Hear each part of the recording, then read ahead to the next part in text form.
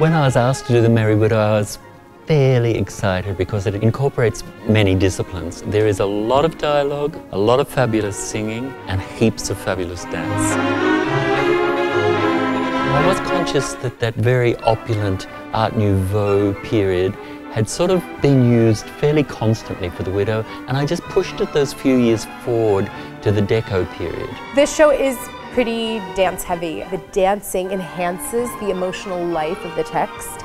When I'm doing choreography for opera, I never have a preconceived idea of what I'm going to do until I see the singers and the dancers.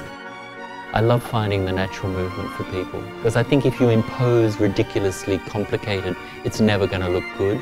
Basically, I've fallen in love with Hannah and Danilo and The Merry Widow. And I've been talking with Graeme about it, and we were saying, you know, Hannah has this magnetism. Having Danielle in this production is absolutely extraordinary. She brings so much to that role of the widow. She has great movement. Her stagecraft is absolutely sensational.